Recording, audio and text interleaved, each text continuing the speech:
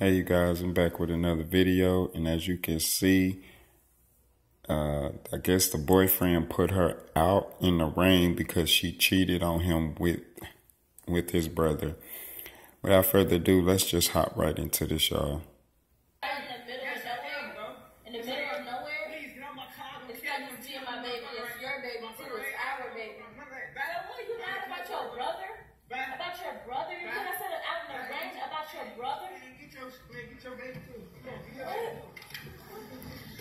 This shit is weird. Get your baby too.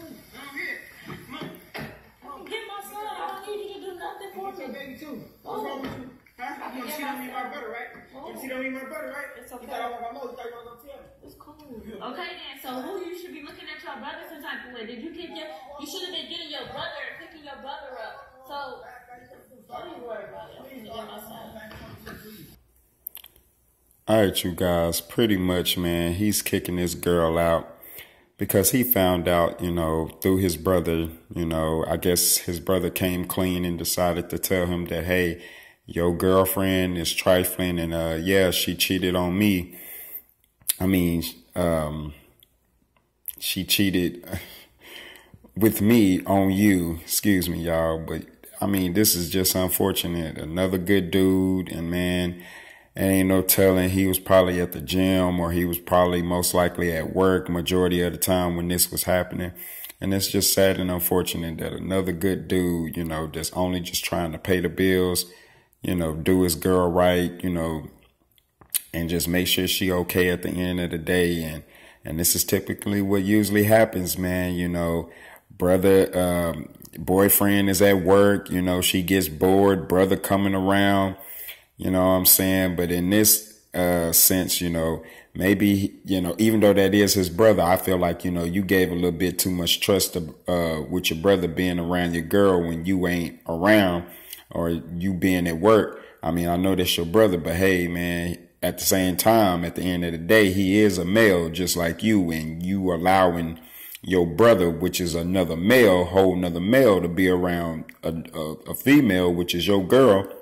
And you expect for nothing to not happen. You expect for, nothing to go down. And it probably could have all started with conversation. She probably ended up liking her brother's personality. And that's usually all it takes for a girl to, be interested in a guy if he got a good, personality and can make her laugh and create that vibe. That's all it takes. But I feel like he put a little bit too much trust in his brother. I know that's his brother. And, at the end of the day, they grew up together. But still, your brother is a male like you, and you allowing your brother to be around a female. And that female is, your girl. You allowing him to be around your girl. And that's just a little bit. I mean, I know that's your brother, but dang, you trusting your brother a little bit too much. And I'm like, at the end of the day, you also got to take into consideration that your brother ain't perfect, and neither is your girlfriend.